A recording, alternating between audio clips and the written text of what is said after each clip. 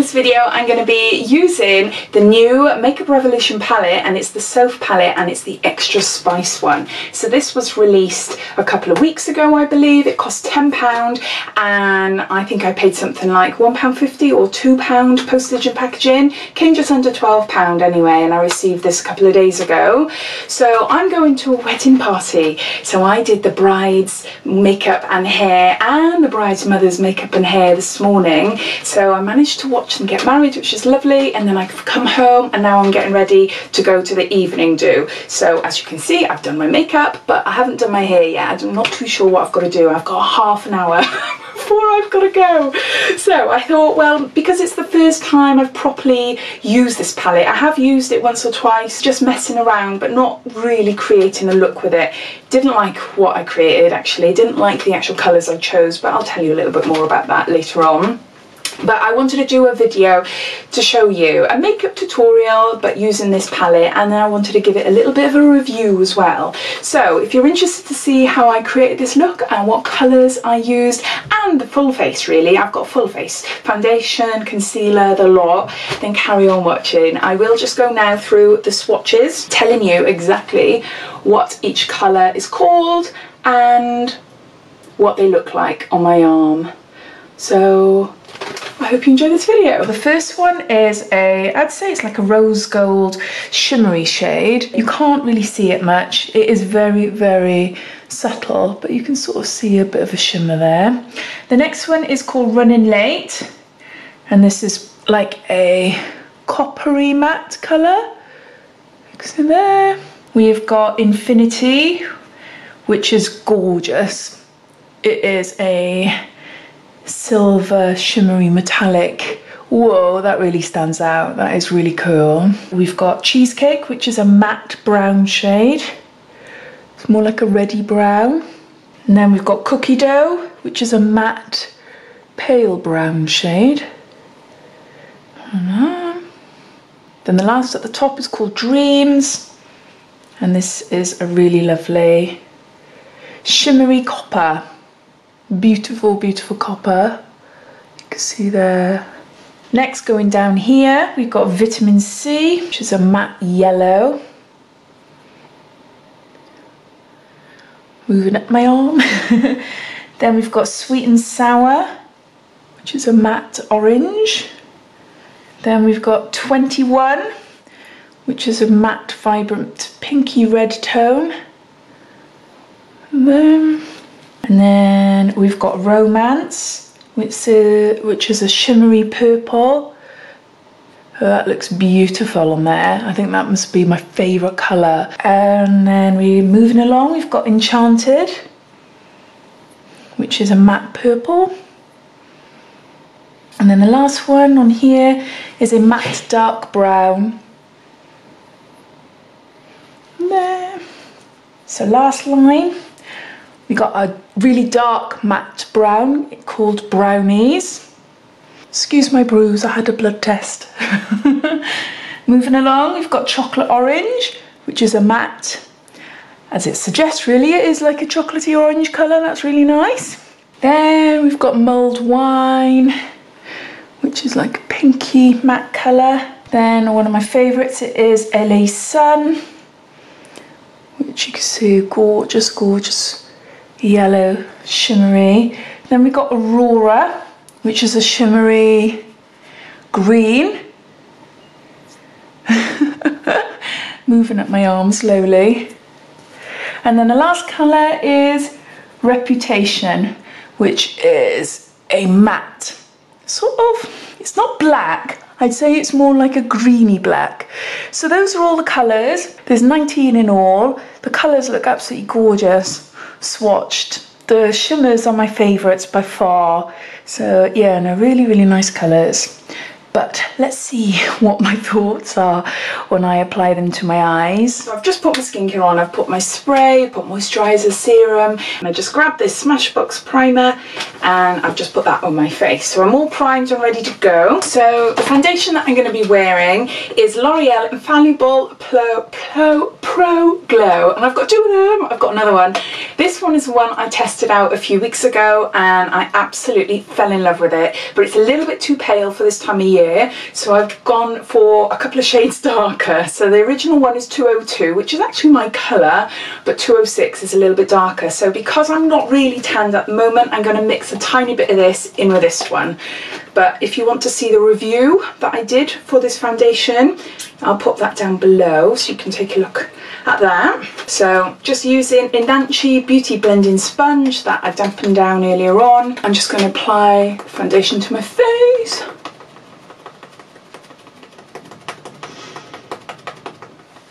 Right, underneath my eyes I'm using Tarte Shape Tape, and this is in shade Fair Neutral. Just dotting it. Looking gorgeous. And just going over my sponge, blending that all in. And on my eyelids. There.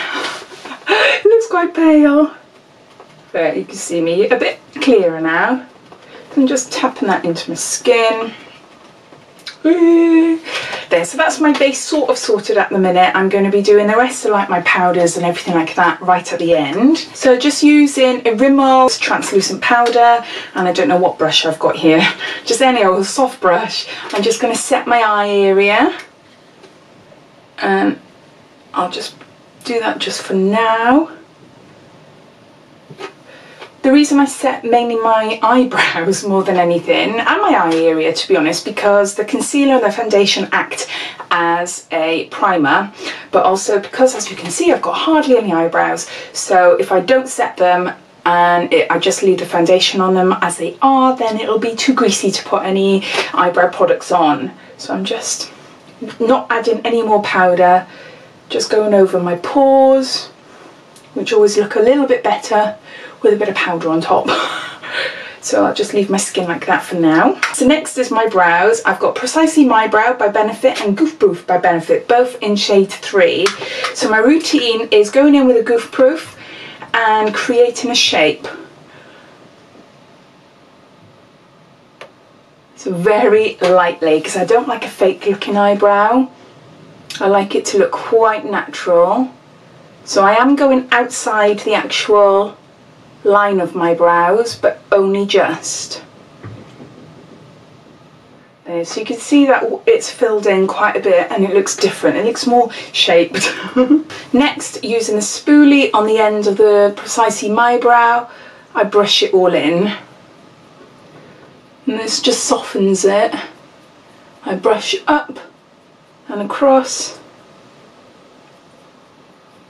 And if I think that that's filled in okay, which I think it is, I go in with the other end of the Precisely My Brow. It's a lot smaller nib, and then I generally just fill in little gaps really and create a stronger underbrow.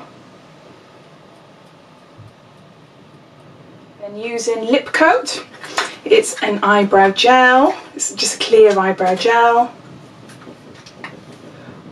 I brush up and push over and down. So I push right up there to lift my eyebrows, and what this does, it helps create a thicker looking eyebrow as well. So I leave that for the time being, and then I might go in with Precisely My Brow and fill in a little bit more in the corners there. I just wait until it all dries. So I'm just going to do the other eyebrow. Right, so next is the actual eyeshadow. Now, because the Soph palette doesn't have a very neutral beige matte type colour, which I like to cover all my eye area in, I'm going to use the one from my Urban Decay Naked Heat Petite, and this is called, yeah, it's called Inhale. So it's that one there on the corner. So I'm just applying this all over my lid, up underneath, everywhere, and that'll act as another base then. Still haven't decided yet what colour from the palette, or what colours from the palette I want to do. So I've got ginger hair, and I'm wearing burgundy. So should I just go for like a burgundy colour, or should I stay safe and go with all the coppers and the golds and stuff. I don't know, maybe a pink eye would be quite cool. Clash in my hair, I don't know. I woke up this morning at about 5:45. I left my house at 6:30 to travel to the venue where the wedding is being held. I started doing the bride's hair and makeup about 7:30, and then I did her mum's hair and makeup as well. So, and then I got asked then to stay, which is lovely. Not looking the best, hardly any makeup on, hair scraped back, wearing a really dirty dress full of makeup stains and hairspray and God knows what. But yeah, so they asked me to stay, which is lovely. So I sneaked in round the back, and they got married in like an old cowshed. That's the name of it. And oh, it's beautiful. It is so pretty. But yeah, so I snuck round the back and went in there. So I was there in the corner, looking completely scruffy compared to everyone else. But I saw them get married, and then I snuck out then. So yeah, so I'm excited for tonight. I really am. So the colours. See, the easier colours to do are these. Now this palette is very much love-hate for me. I have tried a few colours and I haven't been impressed. I wanted to try look with the dark colours and I just found it so difficult. I should have filmed it, and if it is something you'd like me to film, please let me know.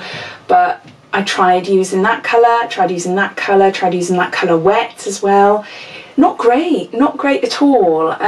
Yeah, not great. But I have tried using these coppery shades. That one, where's the next one? Not that one as such, but is it that one up there or there? I can't see now. And they are gorgeous, really, really lovely. But I've yet to try the pinks and stuff. So I think I'm going to go in. My dilemma is, I love that pink, but the colours that I can transition it into are all shimmers, and I don't want to have a big lid full of that colour.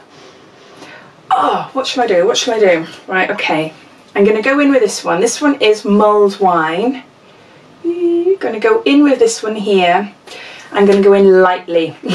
Still not sure exactly what I'm going to do with my eyes, but we'll have a go. Using a Zoeva 228 brush. If you've seen any of my other makeup videos before, you'll know I'm obsessed. I've got about 3 of them. I absolutely love them. The reason I love them is because they're fluffy, but they go into a point, which means that you can really do some great detailed work and blending, which is the really important part.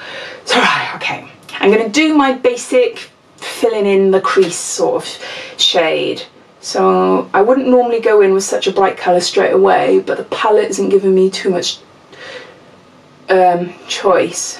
So hopefully you can see there. Right then. So keeping my eyes open, I can see exactly where I want to place the colour here. My eyes are slightly drooping. They're not hooded, but they are slightly drooping the older I'm getting. And the droop is here, as you can see. Woo! So I don't want to follow that line. You don't follow that line there if you want, because it will accentuate the droop. So I want to follow that line to start off with, but then I'll be bringing it up a bit. They're very, very, very, very light circular motions, concentrating in little areas at a time. But I want to cover a lot of this area. Not fussed about the middle here. Still not sure what I'm going to do. So I want to bring that up a little bit now. So when I look at that now, I can see the colour clearly, but I need to bring that up higher. Because if you've got droopy lids or hooded lids, you need to bring a strong colour up quite high, especially if you've got quite a large lid area like what I've got. I'm sort of using the very side of this brush. I'm not going in, using the side. I'm applying the colour, but I'm more like blending it upwards. So I had the colour on the nib there, but I'm actually using it on the side and just blending it upwards. And this just helps with the blending into the Urban Decay colour. So then just slightly blending it out here as well. That's one eye done, so I'm just going to do the other eye. There, so it's got a good colour on that eyelid. So I'm going to go in with a darker colour, which is called the Enchanted, which is that one there. Using the same brush. I'm just going to concentrate more now in this middle area here. where my fold is, where my droop is, I'm concentrating there. So if I could draw a circle, it would be just there. That's where I'm really concentrating with the colour. So these colours are going on all right. Not as creamy as I'd like, but okay. From what I've tried so far of this palette, I much prefer my other Makeup Revolution. It's called the Flawless 4 palette. Now I love that. Oh, it's one of my top palettes. I absolutely love it. Well, I don't know how the formulas can change, you know, but I suppose they do, don't they? But then I've had other Makeup Revolution palettes, not, you know, just basic ones, and I found them useless. I don't like them at all. I've got a very love-hate relationship with Makeup Revolution. Some products I really like, like some of their eyeliners and concealer. I've liked the concealer and that Flawless 4 palette. 4, not floor. I need to blend it all in. I can always add a darker touch afterwards. I'm going to go in with a shimmery shade, and then I'm going to add a bit of pink afterwards. So I'm going to go in there. It's called Everyday. It's that one. Gorgeous, gorgeous shimmery colour. I've changed my brush, and it's now a 234 Zoeva brush. It's more flat. So I'm just going to put this on my bottom lid just like that. Not going to do like a halo as such. It's just something to brighten up that eye area. If you've got a really good eyeshadow, you can really tell the quality by how it's able to blend and how flawlessly it's able to blend. Obviously, you know, you just don't do a quick blend and that's it. You have to get a really flawless makeup look, an eye makeup look. You could blend and blend and blend and blend until you can't blend no more. But generally, I mean, obviously you won't see me blend in the full amount of time or else this video will last forever, but I do blend quite a lot. But when I'm here now looking, you might be able to see lines, creases, and that's where the eyeshadow is it hasn't blended in that well. It is a little bit, but not really. I'm not sure if you can I can see in the mirror here. Can you see little lines, little creases? It just means that I need to blend again. So there, so I've just lightened that up a bit there. Going in with Zoeva, and this is a detailed shader in 237. I'm using that hot pink colour, and it's called 21. So I'm just going to place this actually just in the middle there. I'm tapping this on in like a little circle, and I'm just holding it up there. So it's not really like a spotlight, not even like a crease or nothing. It's just something to add a little bit of colour, a bit of difference. And I'll be blending it all in together. I am making this up as I go along. No plan except for the sort of colours. Now this is applying nice actually. This is the first colour that I actually like. Maybe it's because I am placing it as opposed to blending it in and covering a larger area. But yeah, no, it's quite nice. So using just a clean fluffy brush, I'm going to go in and get rid of those little creases and very, very lightly blend the work that I've done so far. So here, I don't want to blend it so hard that it all smudges into one. I want it to be able to see that there is different colours on my lid. So it's just going in with the edges really. I can always add a little bit of colour extra afterwards. There, can you see the difference between that one and that one now? You're just a little bit softer, isn't it? This one's a bit harsh. So just trying to get rid of these lines. Right, I want a darker colour, but I don't want to use that really dark one. So I'm going to go back in with the Enchanted. I've now got a pencil brush, and it is a 230, Zoeva 230. A little pencil brush, I love it. So I'm just darkening up the outer corners. I thought maybe that Everyday, that very vibrant, that very bright colour might look quite nice either side, but it's non-existent, it just blends into nothing. But I am going to wet my brush and try and see if I can use it to highlight the inner corners a bit more. So I'm just placing, I'm just darkening up this corner in like a shape of a V, just darkening it up a little bit. I don't want the middles to be any brighter because I think it will just ruin the look a bit. So I leave that for now. So just wetting a brush, going in with that everyday colour, which is there. Yeah, it does stand out a little bit more, which is good. I like it, and the colour's quite pretty. Just blend that with my finger, bringing it down a little bit underneath my eye for when I do the rest of my eye, it will all blend together. Right. Going back with the first brush I used, which is 228, I'm not applying any more colour. I think on here is Enchanted and Mulled Wine. I'm just going to run it underneath my eyes. I want just a little bit of a shade, and that's why this brush is perfect for that, because the point comes in handy. Because if it didn't have a point, well, you'd be looking at quite a wide fluffy brush, which means that you'd be pulling the eyeshadow down a bit too much. So by doing this very lightly, you've got more control. And because it's a purpley shade, too much and I can look like I've been punched in the face. So yeah, I think that's enough there. I'm just going to again just blend a little bit out. Now, using the detail shader brush, the 237, I'm going to go back in with that hot pink, the 21, which is there, and I'm just going to go in middle underneath my eye. And just do a bit of a line,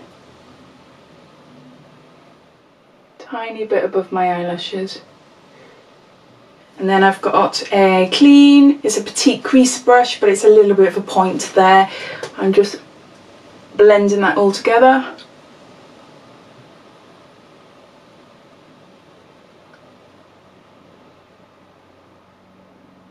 But not so hard that it's just all one big smudge. Not a smudge, but you can't tell a difference, if you know what I mean. So you can, I still want to be able to see the colours. There, I think that's alright. So I'm going to go back with the Urban Decay and using that very pale colour again. I'm just going to slightly highlight underneath my brows and soften again. So I've blended up and now I'm blending down. Don't want to go too low because I still want to have a lot of colour on my lid.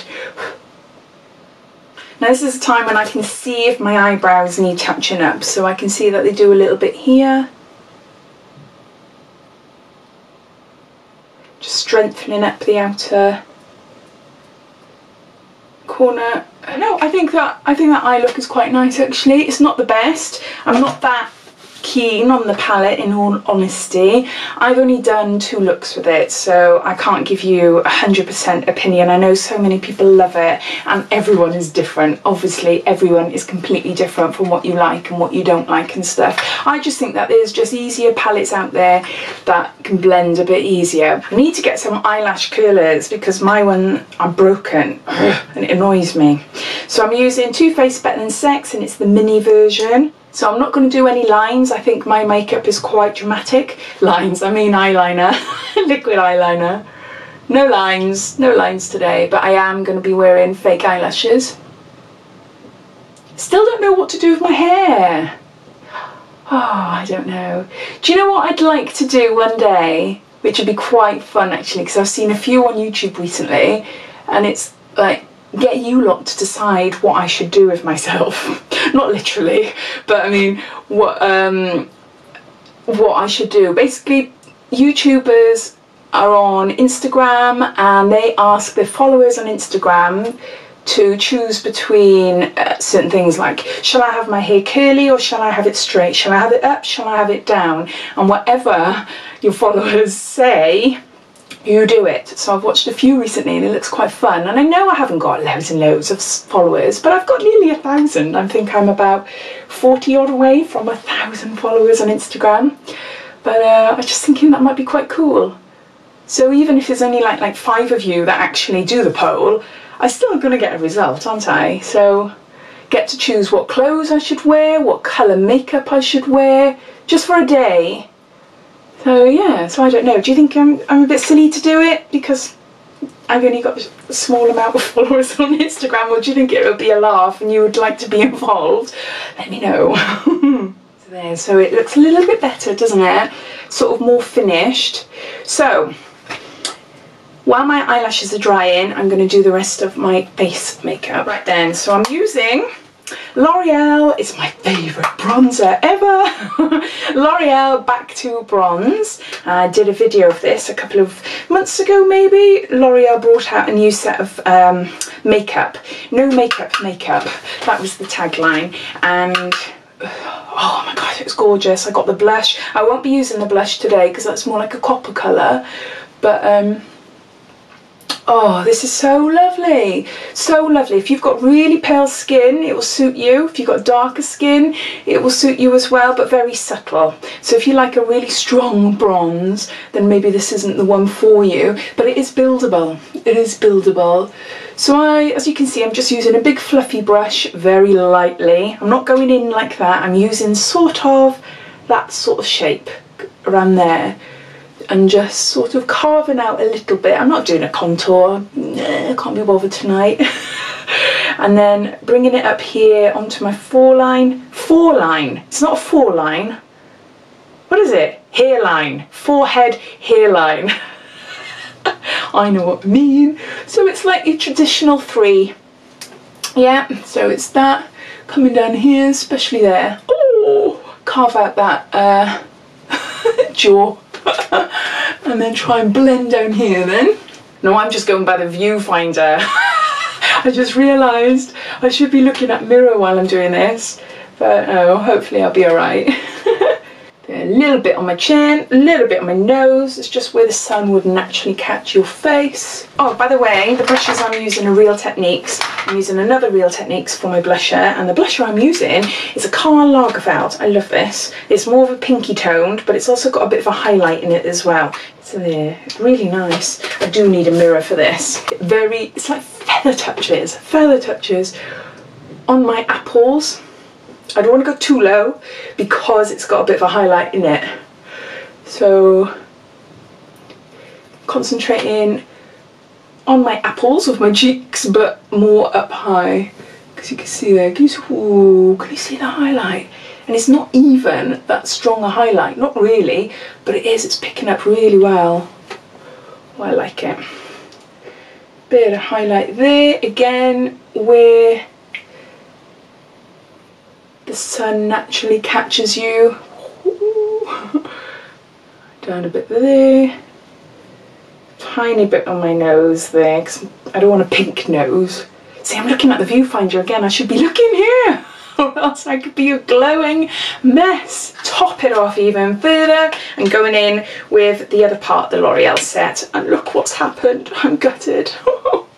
Look, I mixed those two together, see? To highlight, and something happened. I can't remember. I was on my way. It was in Italy. I don't know what happened, and it just opened it up and it was broke. So I'm gonna have to get another one.